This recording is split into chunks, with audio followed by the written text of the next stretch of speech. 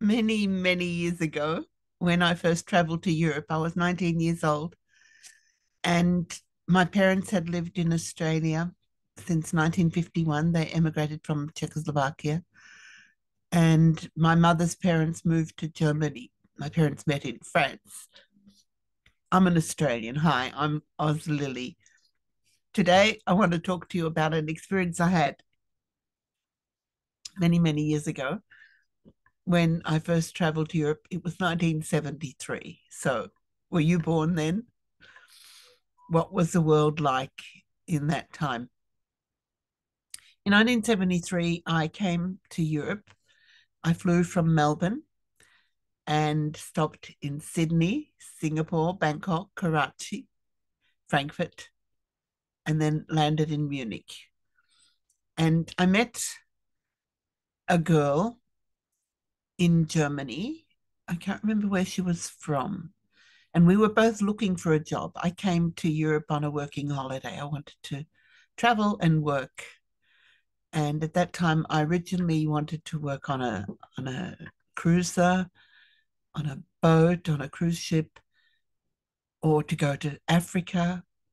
But at that time, there were a lot of problems in South Africa. I couldn't get a visa for South Africa, and I didn't get a visa for the other applications that I'd made, and I ended up just coming anyhow. I came and landed at my grandparents' place, and they lived in Munich, and then started my search for work from here, from Munich. I got an offer at the university. They were very, very happy to have me, even though my German was not very good, because what they really needed was my English language competence. And they were convinced I would learn the German that I needed on the job. So I went with this other girl. I'll call her Vicky. I really don't remember what her name was.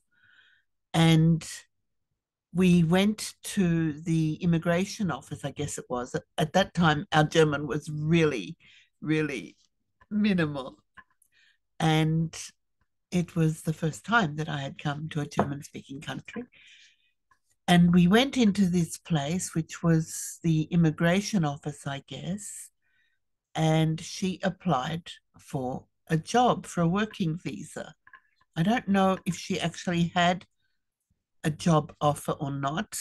I know I had already been assured by the university that they would be very happy to have me, and was still in the process of making my application.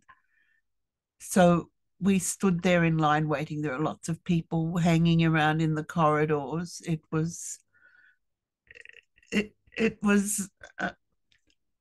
I don't even know what word to use to describe it. I imagine some old films right now, people hanging around in corridors waiting for the doors to open for an official to call them in to deal with their problem.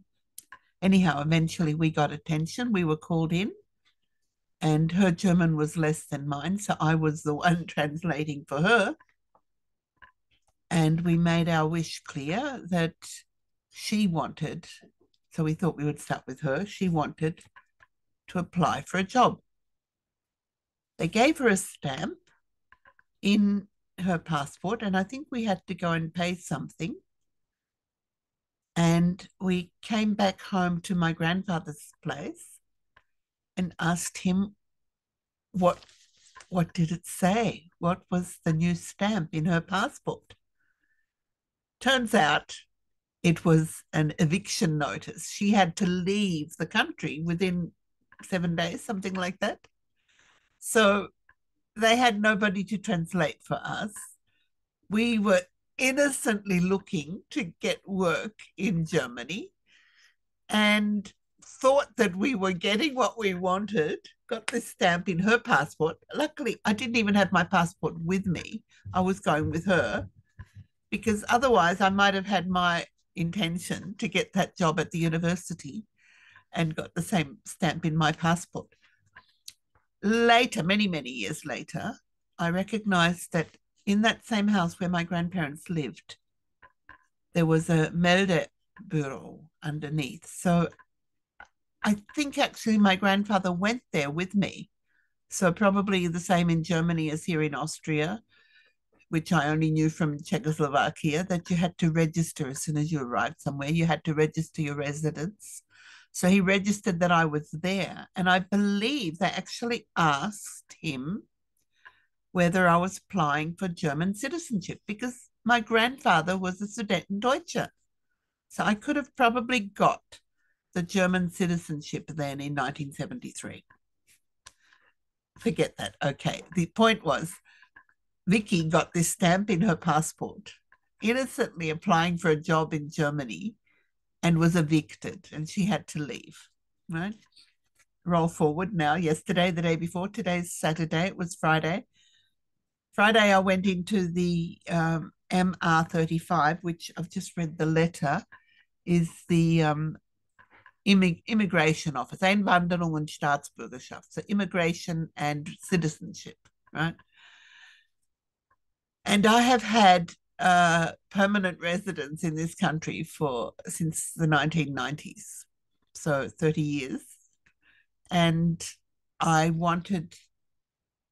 been told I need a photo on my e-card, but the department could not process my application because I've been here too long and my immigration, my visa, my residence permit has not been digitalized because I kept it in my old passport where I had it. So I went in with all my documents and they asked me, have you filled out a form, an application for residence? I said, no, I have residence. I have permanent residence. It's in my passport. Ended up after an hour being sent back and forth from one office to another, given a ticket, awaiting to. I took photos. I had B22. I had another one. I was first in section A, and then I was sent to section B, and then I was sent back to section A. And then finally, I had my appointment and I met with this guy, friendly enough. In the end, my permanent visa in my passport was stamped.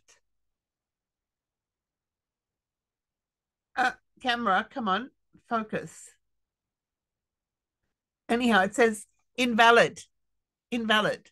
So this residence visa, which has accompanied me through my motherhood of 5 Vienna Boys Choir boys, 10 years working at the United Nations, 10 years working in Vienna in Austria, 10 years spent at home taking care of my children, has been stamped invalid.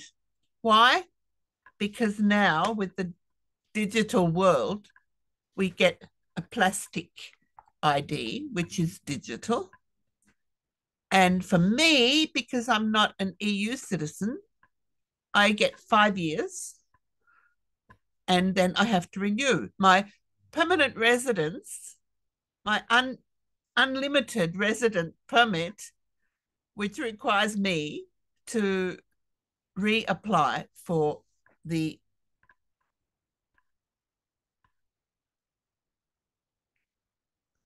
tech card format ID to prove it. So just a bit of deja vu. It just reminded me of that time in my innocence, not understanding German at that time. This time, my German is quite fine. Thank you very much. And I did understand what I was going through. I didn't know he was going to stamp my passport invalid. I told him I thought it was not fair, and I don't think it's fair. Why? This visa is my permanent residence visa and document. And now what I get, okay, I got a letter from the department, and now I get, first, I'm going to get a letter with a payment slip with a request for me to make the payment. Then I may make my payment. Then, after I've made my payment, I will get another letter and they will invite me and let me know where I can come and collect my document. So it might take another month. I don't know how long exactly. They couldn't tell me either. Bureaucracy. Is this the ideal world? We're getting there, really, we are. The digital world does have its advantages. We can connect internationally, worldwide, in so many different ways. So find what's really good and focus on what's really good about it, because the old world before the digital was, yeah, it had its limitations too. But anyhow, I just wanted to get that off my chest about the deja vu. So I was Lily signing off in Austria.